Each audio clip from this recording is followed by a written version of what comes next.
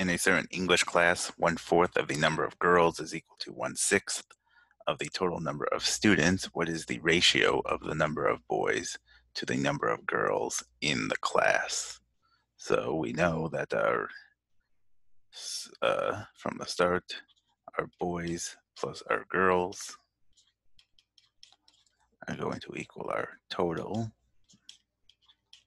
number of students. And then let's fill in what they give us. So they say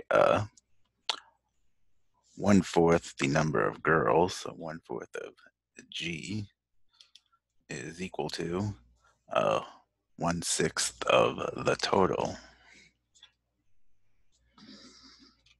And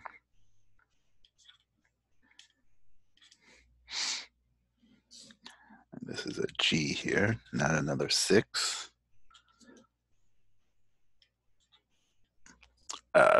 So based on this, so if I multiply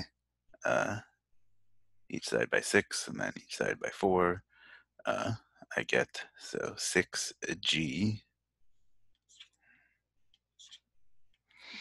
is equal to 4T. And then I can fill in, so G is equal to 4/6 there, 2 out of 3 T.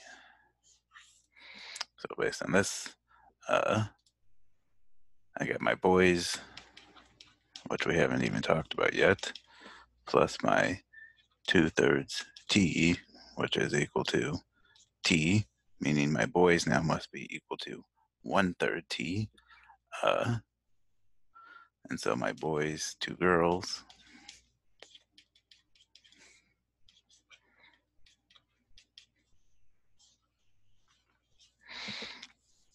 is going to be 1/3 T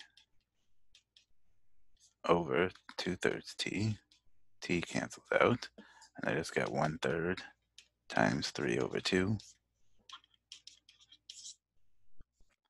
1 to 2, C.